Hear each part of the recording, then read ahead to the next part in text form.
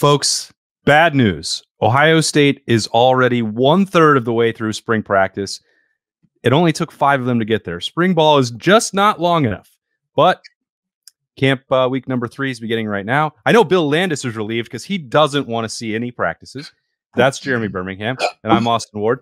Thanks for joining us on the podcast daily to start this week. Buckeyes practice Tuesday, Thursday. And here's the good news. There is Student Appreciation Day and a scrimmage on Saturday. Berm and I are going to go watch it, and Bill's just going to chill out, and he doesn't want to watch football. I'm going to watch basketball that day, I think. Okay. Yeah. Early in the morning?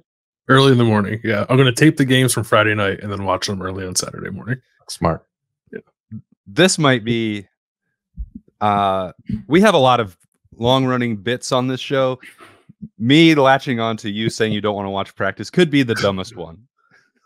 I like it. I deserve the ridicule, so it's fine. Yeah, you're never going to live that one down. That one. Okay, so we did not get to see or watch any of those practices last week. Tuesday, Thursday, a scrimmage on Saturday. So instead of things that we learned by watching it, what were the things that you heard last week, Bill, that perked your ears? Oh man. Did we talk? I can't remember. We do too many shows. Did we talk? No, don't say that one now too. We're gonna add that into the list. We do too many shows and we see too much practice. Sorry. We don't do too many. It's just that I have a hard time keeping track of what we say and what we don't say, or like what's recorded and what's not recorded. I think probably is more appropriate. Just spill it, Bill. Well, I can't. So I can't. I'm trying to avoid repeating myself. I can't remember if we talked much about like the Sonny Style, CJ Hicks stuff, and like the possibility of them kind of playing together and what that might look like. Because that was really interesting to me. And I don't know. Like I asked Sonny about cross training, kind of at like will and the nickel position / Sam position, which is like basically for anybody who like doesn't follow that, like is the position he played as a true freshman, like when they threw him out there against Wisconsin, when they threw him out there against Georgia last year. He did some of that too last year, but kind of from more of a safety spot. And then CJ kind of brought up the same thing that he was doing both. But the thing that I don't think either of them were asked, and I know I certainly didn't ask, was are they playing Mike linebacker at all? And it's not like I'm trying to like push Cody Simon off the field necessarily. I just kind of think that there's an opportunity to kind of rotate 3 guys through 2 spots. And certainly there's the opportunity to play more of a 4-3 defense too, depending on the opponent and how much Jim Knowles decides he wants to do that. But as we said, like kind of coming into the spring, like I don't know if there's anybody in the linebacker room who like deserves or deserves is not the right word, but has put himself in a position where he needs to play the kind of workload that like Tommy Eichenberg was playing when he was healthy. So is there an opportunity then for all 3 of these guys to kind of play sort of evenly? But in order to do that, then Sonny and CJ need to be logging some time as a Mike linebacker, because I do think there's enough of a distinction between the 2 positions that you wouldn't just throw anybody out there to play Mike if they haven't been practicing at that spot. So I'm intrigued by Sonny and CJ potentially together, but I don't know, if Ohio State's actually viewing them that way, at least as like part of the 2-man base defense. I think CJ Hicks was asked where his reps were coming through the first. That was through 4 practices at that point, and if he was working exclusively at will. And he said, no, I'm also getting some reps at Sam and in the nickel. But he did not, to my recollection, say that he was getting any as a Mike linebacker. I remember taking note of that because it was part of that conversation. And then when I went to talk to Tim Walton about that as well on Thursday, it's like, how can you guys actually play a 4-3 and then take like, I don't know, one of the best nickels in the country in Jordan Hancock off the field? Like that doesn't make any sense to me. And that was when he told me to just relax. And I was like, no, I can't do that. I was wondering what you asked him. Like I saw you talking to him and you were very animated and he was like, very like, you need to calm down, dude. Yeah. Well, I mean, I do get excitable, I guess, but he was like, no, about the Bucks. I understand. And I hope they, you hope they do. Yeah, because and I hope that involves CJ Hicks or Sonny Styles in the middle, because I'm having this fever dream that involves, it's that Arvell Reese dream again. Yeah, it is. It's Arvell Reese with CJ Hicks and Sonny Styles on the field all at the same time, and it's the tarantula defense. I like that. It's making me feel kind of a way that I haven't felt about the Buckeye linebacker group in quite some time, and I think that finding a way to get those three guys on the field together. Like I'm praying for special teams opportunities because those three lined up on one side of kick return could be just beautiful to watch. But if you could watch them actually play linebacker together, I think that it would be really, really fun. So I'm hoping that CJ and Sonny are repping some at the middle because you play Akron. Okay. You play Akron week 1. There's an opportunity here to let guys get some reps. So what I'm saying is give me my dream. Give me Arvell, Sonny, and CJ on the field at the same time. Please. Give the man what he wants. Please. I'm kind of impressed, Bill, that you started. I asked about anything that we could have heard or seen in some ways, which was Ohio State's social media account on Thursday, posting Jeremiah Smith having his black stripe removed after 4 practices. And you decided that we shouldn't lead off the show with that. That's something we didn't talk about because we had CJ Stroud on the daily for Friday. So we hadn't had an opportunity to get into that at all. And I think people are pretty excited about it. Here's the thing about me, Austin. If you're going to tee me up first, you're getting one of 2 things. You're getting offensive line or you're getting Sonny Styles. Got it. And it's no offense to Jeremiah Smith, who looked pretty freaking good in the little bit of highlights they put in that video where he got his black stripe removed. And like, we weren't at the scrimmage on Saturday, but the little bit that comes out of it is like, Jeremiah Smith is awesome. It's like, yeah, we kind of knew that, but I guess it's good to have the confirmation after Ohio State's first spring scrimmage. Yeah, man, like, I don't know. I'm not going to try to dampen any hype about Jeremiah Smith because it kind of feels like a fool's errand at this point. The kid's destined for stardom, and I don't know. Maybe it's going to happen already this spring. I have no idea, but everyone we talk to, like literally everyone, was like, "Yep, he's the real deal." So it's like, okay, then we're going to talk about him that way. You track all these things. Is this a record? Is that the fastest that a black stripe has ever come off? Yeah, the record was Carnell Tate last year, I think after 5 practices. I think before that, it might have been Austin Mack. Like back, was it 2016? I think that was after 7 practices. So yes, this is a record. I didn't know you could get a record for such a thing, but congratulations to Jeremiah, the first of many at Ohio State, I'm assuming. I mean, that is pretty quick for a true freshman. That's ridiculous. But Byrne predicted it, so that's a bold prediction off the list for him. He's a freak, man. Like, he's just different, and I think back to last week and the things that we hear or see, and to me, it's the princess video from the royal family. I mean, come on, that wasn't real.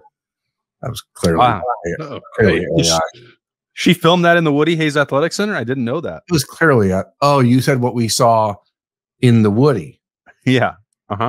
Yeah, that changes a lot for me, actually. We're not going to open up the can of worms to discuss any and everything we saw on the internet over the weekend. Oh, okay, that's fair. That's fair. Unless it's about Rhea Ripley. Oh yeah, then we can talk about that. I had a feeling that was going to get brought up. Okay, yeah. So no Rhea Ripley and no Catherine of wherever. Wales, is that her official title? I don't know. I don't keep up with the royal family. Oh no, that's a shame. So it's quite a conundrum they're having over there these days. I think the biggest conundrum that Ohio State has, however, or what I heard last week that kind of caught me off guard was the conversation at tight end. And we're going to talk to Keenan Bailey on Tuesday, so maybe this will be parsed out a little bit. But hearing Ryan Day last week talk about G. Scott as though he's the clear-cut number 1 tight end, and I know that it'll change based on alignments and formations and all that, but I would have expected there to be more conversation about Will Kazmarek and what role he's taking on. So I'm wondering if the adjustment for him from OU to Ohio State is maybe a little bit steeper climb than we anticipated, because the conversation about G. Scott seemed pretty clear that he was the guy that they trust at tight end, and no one else. So that was a bit of a surprise to me, if I'm being honest. When we were on the field recording snap judgments on Thursday, Keenan Bailey was walking back through the facility with some lunch, and I was just like, "Hey, how's it going?" And he said, "We're gonna get there." And for Keenan Bailey, that was like, his dog had died or something. I was like, "Whoa, you're the most optimistic person in this building at like all times," and that was, certainly an optimistic outlook for the long run, because he's like, "Yeah, they're still gonna get there," but I don't think that the tight end position has got off to the ideal start for spring, which again doesn't matter. There's a ton of football ahead of these guys.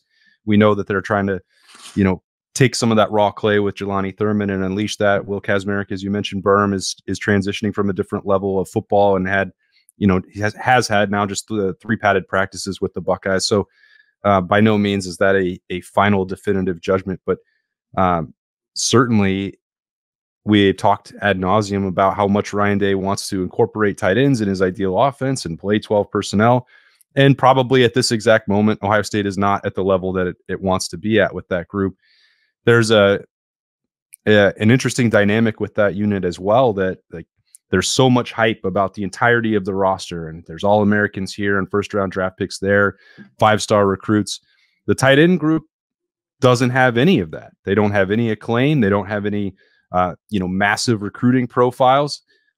We know what the expectations and the potential is for Jelani Thurman, but compared to everybody else, they're just kind of off on their own and hypeless and buzzless, and they have a lot to prove. I think that's why those foxhole mentality shirts were made up by Keenan Bailey that he was wearing early in camp, so that those guys can embrace that challenge to start proving some people wrong.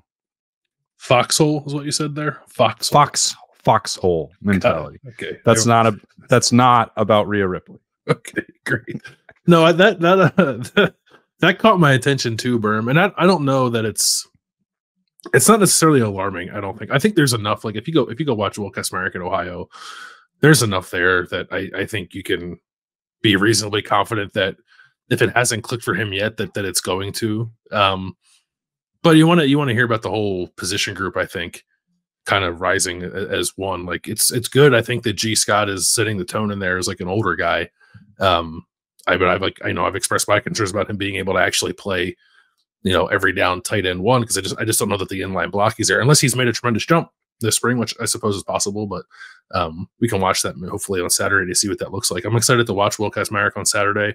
I'm excited to see what Bennett Christian looks like. So it is a position group that is in flux a little bit, and certainly very important, I think, to both what Ryan Day and Chip Kelly want to do. So it's not I don't think it's a situation where you can just oh well, the tight ends aren't that good and kind of move on. I think that position needs to be pretty damn good for Ohio State to be what it wants to be offensively, even if it's not a room that's going to have somebody featured as much as Cade Stover was as a receiver, with the blocking schemes that Chip Kelly wants to run.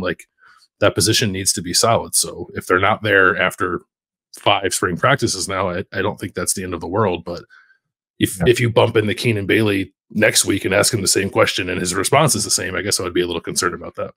I think about tight end and linebacker heading into spring. There was sort of a similar vibe for me on both those spots. If a guy here steps up, or but you think about linebacker, and the athletic profile of that group is significantly upgraded from a year ago.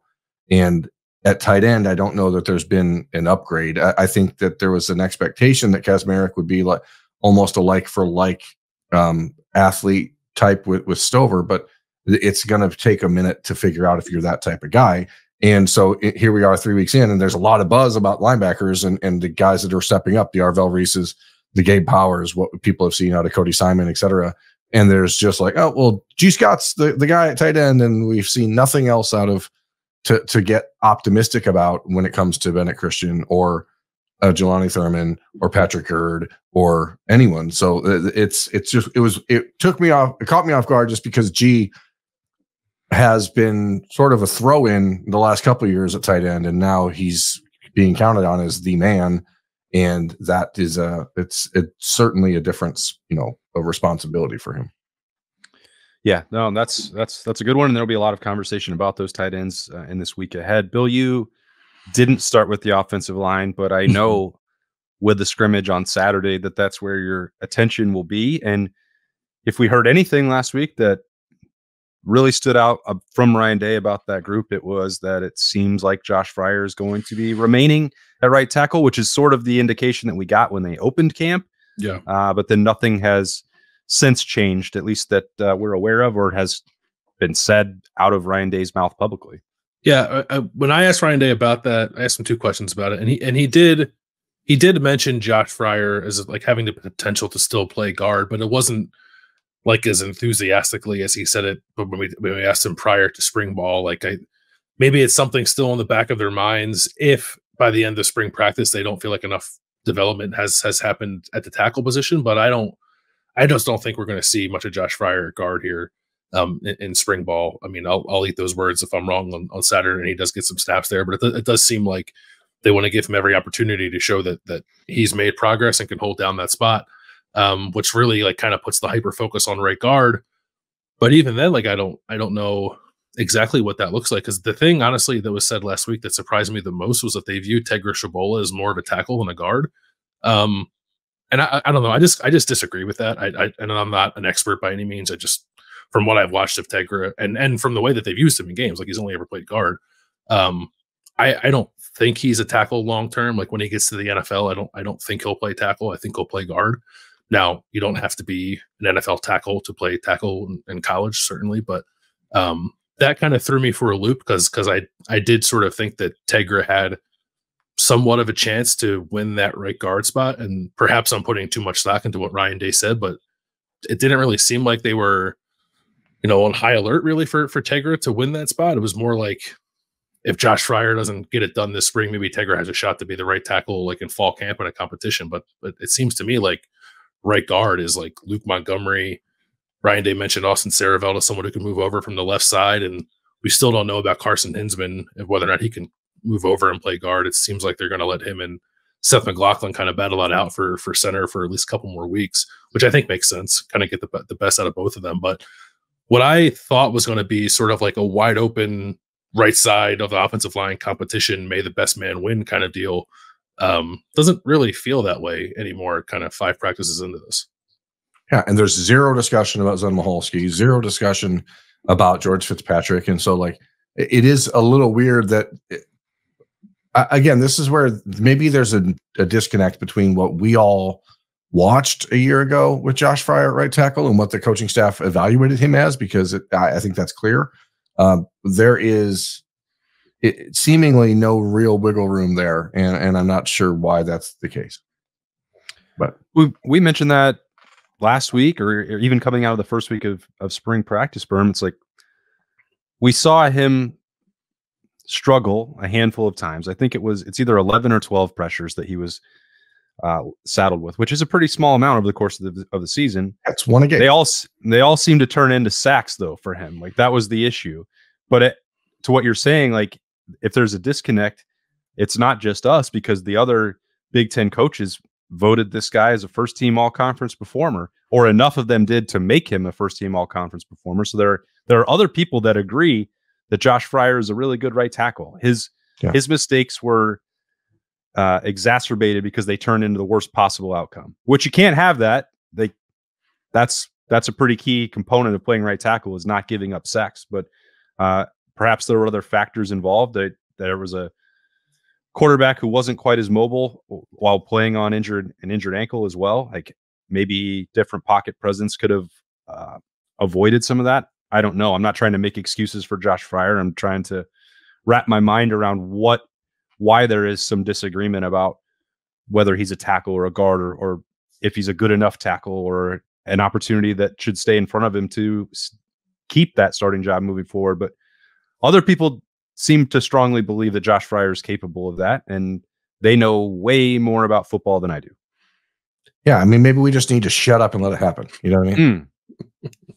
Because it seems like that's what's going on. The question is then, who's the competition at guard, if that's the case, because it's Luke Montgomery and who? Because if Tegra is a tackle, it's Luke Montgomery and who, right? Enoch Vamahi, I imagine. Can't wait. That's not an answer though. I don't think it will be. If it came to the point where like we don't have a guard, I don't think the answer is Enoch Vamahi. Well, I don't think so either. But if Berm's saying it's Luke Montgomery and who, like that's probably who. When they shuffled up the lineups on day 2, Vamahi was right back out there. Like, yeah, it is. Yeah, I'm not saying that that's a positive development for the Buckeyes, or that would be my personal choice, but he's certainly in it. They could have told him, "Hey, you've been here a long time, buddy, and we appreciate your contributions to the program, but so long." That didn't happen either. Like they want him you have around a mission to get to. Yeah, it didn't happen. Yeah, I just don't know. Like, what they've only ever played Tegra at guard. Every time he's gotten into a game, except for, I guess he was a jumbo tight end against Missouri, but every other game he has played, including the 4 he played as a true freshman, he's only played guard. And then Ryan Day says, like, oh, we think he's a tackle. It's like, okay. It seems like you've wasted 2 years of playing him a guard then when you could get him in the games. Like, I don't understand the disconnect there. I think between me and like the people who are evaluating this thing for a living, whose opinion is more important than mine. But I see a guard. I actually, when I watched him camp, like before I ever got to Ohio State, I thought he might be a center. And certainly I see more of an interior player than I do a tackle, but which is just to say, like, I'd like to see him get a shot to win the job, if only to ratchet up the competition. I don't want to see Tegra like only get kind of like backup tackle reps in the spring, when I think he could at the very least push Luke Montgomery and kind of keep him honest as he tries to lock down a starting job. So just seems like a little bit of a misguided usage of a young player like Tegra. This is pure show. Sorry, Austin, but I want to start a new show on the podcast where it's called Bill Fold, right? And we're just going to have Bill sit down and talk to someone different every week about his opinion and that person's opinion. Let's say hypothetically Justin Fry. We'll have Bill and Justin Fry sit down, and Justin Fry will try to explain to Bill why his way is right, and then we'll see Bill fold. How long does it take for Bill to fold? But the problem with that is, like, when we talk to Justin Fry, I will ask him about, like, hey, Ryan Day said Tegra is more of a tackle than a guard, and Justin Fry will just say, yeah, we're going to play him at both spots. Like, that's not that'll be the answer, and then I'll be more confused. Bill's got pretty strong convictions. I'm not sure that the show would be great. How long will it take? We can put money on it. If he never folds, what's the point? It'll just be an ongoing, never-ending show. Yeah, no one wants that. Someone's always going to fold. So if the goal is to see if Bill will fold for the other person's opinion, but maybe the other person folds. Justin folds. I would like very much like, and it's not like, again, my opinion doesn't matter much. I guess I would like someone maybe to tell me what they think I'm missing, which like I could very well be missing quite a bit.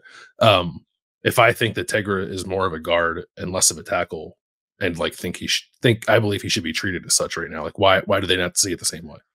This is pure, reckless, wild speculation, but I'm going to try and come up with an answer for it. And that is, maybe Tegra Tshabola wants to be a tackle. Mm-hmm. And again, I don't have any insight on this whatsoever. I've never asked him about it, never asked Justin Fry about it, never asked Ryan Day about it.